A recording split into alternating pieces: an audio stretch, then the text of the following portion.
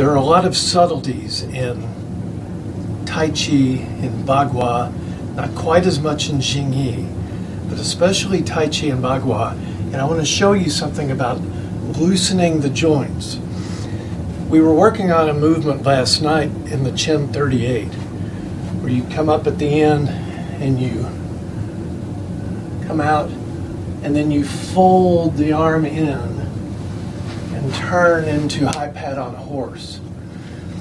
A really good exercise to work on is the small arm circle and the silk reeling exercises.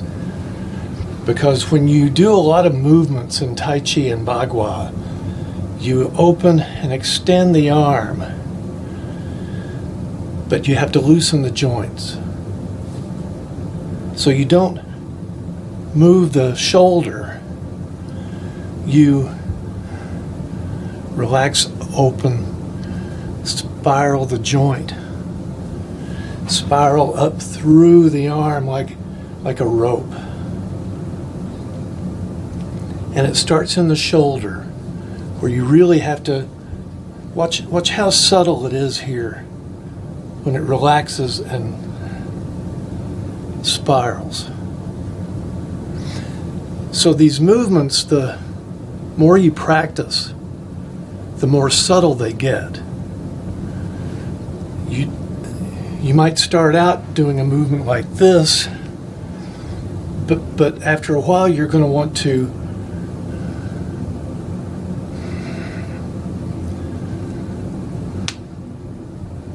make it subtle and spiral. It's true with Bagua too. A lot of movements in Bagua are this way, where it's not a gross movement with the shoulder, but a relaxation, opening the joints. The more stiff you are, the less chi flows through. When you relax it and extend, that's when you maintain your internal strength and get the spiraling really going.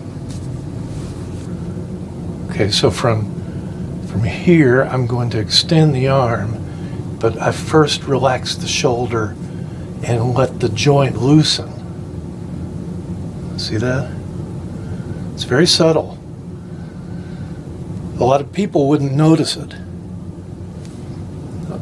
So when you do the silk reeling exercise, a small arm circle, that informs a lot of your movement through the forms.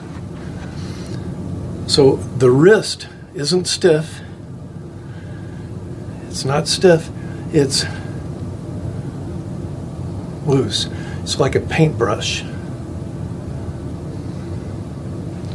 And you extend and you spiral it through. The elbow opens, the wrist opens, and you spiral it. If you're not a member of InternalFightingArts.com, what are you waiting for? Try 2 weeks free today. You have nothing to lose and a lot of skill and insight and understanding to gain.